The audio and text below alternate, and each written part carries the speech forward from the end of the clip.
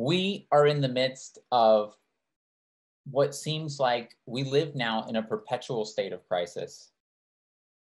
We have a health crisis, a pandemic sweeping the world and the country. The rest of the world is quarantining the United States, the richest country in the world. How ridiculous is that? We have about 25% of the cases and about 25% of the deaths with only 4% of the population. And why is that?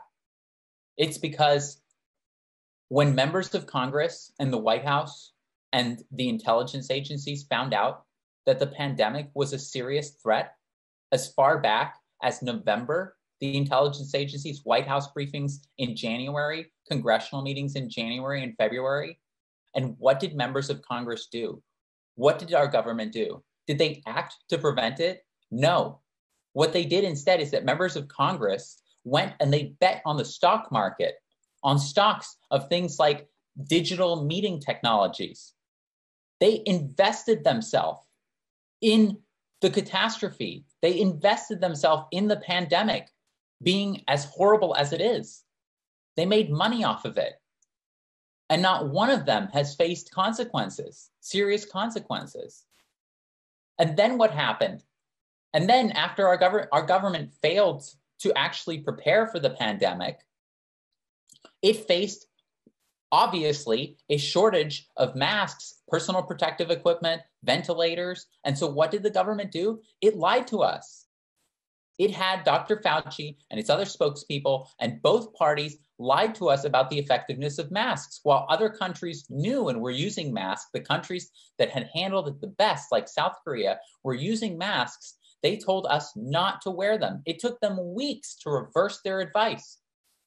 Tens of thousands of people are dead because they told us not to wear masks, because they wanted to save them for health professionals. That is a scandal of enormous proportion. It is one of the greatest scandals in our country, certainly one of the greatest health scandals in our country's history, because they weren't prepared, because they went and they bet on the stock market first instead. What happened after that? They passed the CARES Act, a multi-trillion-dollar Wall Street bailout. They just made it up, as Ice Cube recently put it in a video that he filmed, saying, why should we vote Democrat? What are they going to give us? What are they going to give us after we vote Trump out? What are we going to get? How are we going to improve our lives? They passed the CARES Act. They took that money, they basically made it out of thin air, and they gave it to all their Wall Street friends. And then they created a small business program that was supposed to spare us from a small business apocalypse, which happened anyway. About 40% of small businesses are expected to go out of business in the United States, the biggest wave of corporate consolidation in our nation's history. And even those small business loans got vacuumed up by big chains. Just like the checks, the stimulus checks, the $1,200 first round of stimulus checks that they sent, that was taken up. That debt collectors were allowed to take that money. And so even the things which were superficially supposed to be bailouts for the people, even the crumbs they threw us, were things that they could vacuum up. How insulting is that? And they told people, they told small businesses, the big retailers are going to get to stay open, but you have to close. And somehow you have to continue affording your lease. And they told working people, you know what? You're not going to be able to work. You're not going to have a job. But somehow, and we're not going to pay you a basic income. We're not going to pay you, we're not going to pay you anything. We're not going to give you health care, free health care, like the rest of the world enjoys in facing this crisis, the rest of the developed world. But somehow we expect you to survive. You know what? 80% of you were living paycheck to paycheck before this crisis, and we expect you to survive. Just figure it out, right? That's not what they told Wall Street. And you know why they haven't passed another bailout?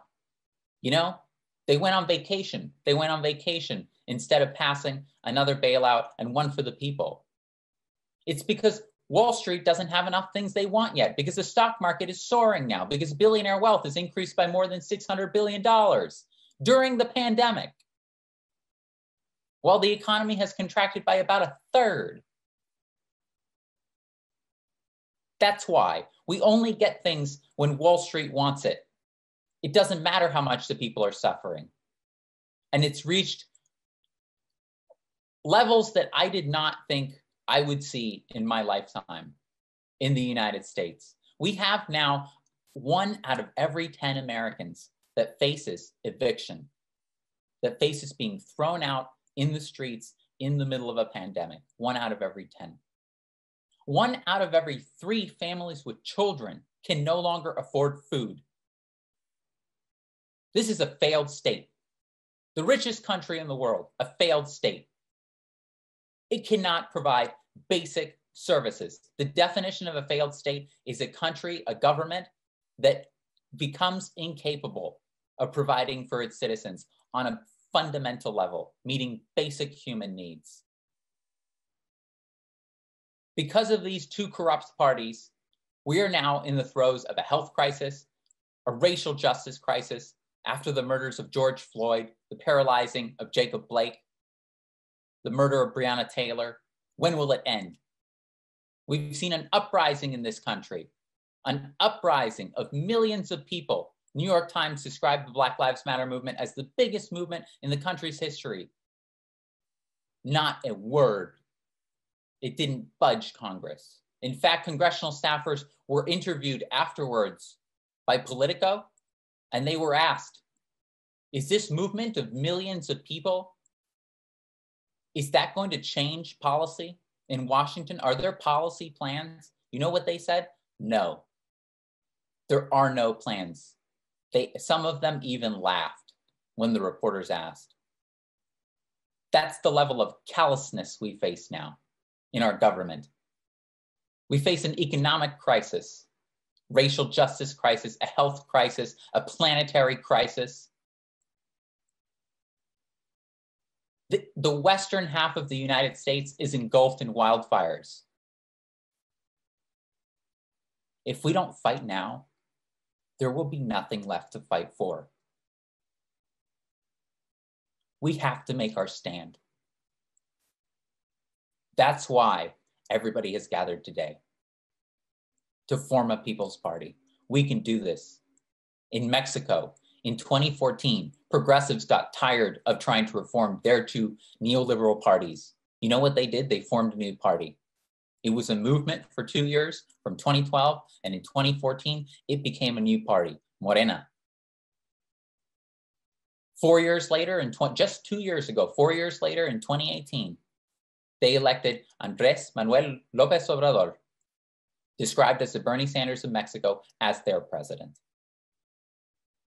Just recently, he announced he's legalizing marijuana on top of a whole suite of progressive policies. They took both houses of the national legislature. They took the majority of the governorships, and they took the presidency in 4 years. That's a political revolution. That's what a political revolution looks like. That's the level of system change that we need in this country. That's what we need to bring. The same thing has happened abroad in other countries. In country after country, particularly Latin America and Europe, we are seeing new parties rise and throw out and replace and seriously contest parties that have been dominant since the end of the Second World War. In Spain, Podemos. In Greece, Syriza. In Chile, the country of my parents' birthplace as a first-generation American, Frente Amplio. This is a phenomenon that is sweeping the world. And here in the United States, we need to catch that wave. We cannot be left behind. We have a responsibility, not just to ourselves, but to the rest of the country. We have such an outsized impact on the rest of the country. We impose on the rest of the world. We impose our will on the rest of the world. We took over from the United Kingdom, from Britain, as the world's global empire after the Second World War. We inherited that role. As for the corporate parties that we have, Bernie Sanders taught us that there is no such thing as a candidate or a party, a people's candidate or a people's party that takes corporate money. It's an oxymoron. You cannot serve the Wall Street oligarchs and Wall Street and corporations and the military industrial complex and the prison industrial complex and big oil and big ag and the people. Only by being supported by millions of small dollar donors like the Bernie Sanders campaign can a party be truly independent, can a party truly represent its people. And that is the ideal to which the Movement for a People's Party has committed itself. And that is the ideal to which we strive to form the People's Party. We can do it. We have advantages that we have never had before as working people. We have the internet. The internet is powering new parties around the world, the ones I spoke of. The fundraising model is small dollar crowdsourced donations. We can do the same, just like Bernie Sanders' campaign.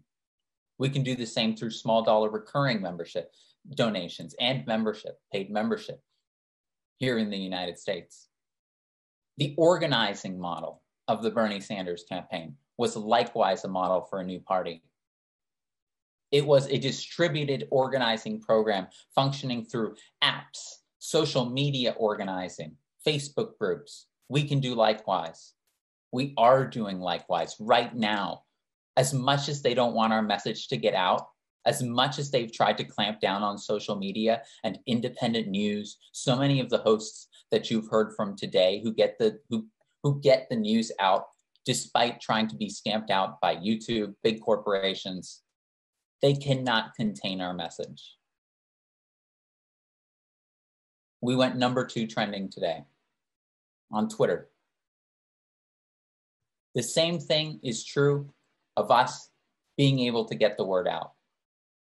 We can, as I mentioned, circumvent the mainstream media now because we have the internet, because we can communicate peer-to-peer. We have the ability to get the message across. We're no longer forced to funnel the information that we get from the mainstream media and whatever sources they choose to put in front of us. We now can communicate with each other in a beautiful movement where the people lead what is worth knowing. We're going backwards. Everybody can see it. Everybody knows it. Things are getting worse. They're getting worse with the Democrats and Republicans. Their management of this country is taking us backwards. It is making things worse. In 2008, I volunteered for Barack Obama. I worked my heart out for him. I even worked to try to enact cap and trade, like I mentioned earlier, to address the climate crisis, even though there were already at the time, there were climate scientists that were saying that's not the optimal solution. We need a carbon tax and we need many other policies that go further. That was the case 12 years ago. But at least he promised them. At least he said them, if that means anything more. Rhetorically, he understood that at least those things should be said. This is what people want to say. The system now, the Democratic Party, both parties have seized up to such a degree where now we get candidates in the supposed left-wing party of the United States that cannot even promise those things anymore. They cannot even promise things that have 70, 80, 90% popular support among all Americans, like getting money out of politics, tackling the climate crisis, Medicare for all, free public college, ending mass incarceration, legalizing marijuana. Joe Biden is not an aberration. Trump is not an aberration. They are the natural consequence of this system's decline and capture by Wall Street and big money. Joe Biden himself told us that nothing will fundamentally change in his administration. He recently had a surrogate of his recently said that, in fact, after they win, if they do, because they might lose to Trump as a result of how bad they are, But if they win, there will be a return to austerity politics. They said the kitchen cabinet would be empty. They would have no resources for the people. There's never resources for the people. There's always resources for endless war. You just put that on the national credit card. You just invent the money. And there's never resources for the people. He recently met too with a CEO from Blackstone and held a fundraising teleconference with a number of his big donors. And he told them that there needs to be change in corporate governance in the United States. And he said, but it won't take any policies. I'm not proposing any. No policies. He has told us in as many different ways as he can that he is going to be a continuation of the neoliberal, neo-fascist decline of this country, which has now become a sprint. It's now become a free fall to authoritarianism and oligarchy. And the rest of the world is paying the price with us. We have a responsibility, a solemn responsibility, to make good on this wave that is sweeping the world, this revolution that is sweeping the world, and to join our sisters and brothers in forming a major new political party that is free of corporate money and influence. 4 years from now, I believe that we will be at the People's Convention of 2024 with a presidential candidate poised to win, to defeat both parties like Morena did, both corporate-funded parties, and candidates at all levels to lead the political revolution that we all sought from the beginning. That is our vision. And it is a vision that has never been more real and more necessary than it is today. Thank you. I look forward to the next 4 years.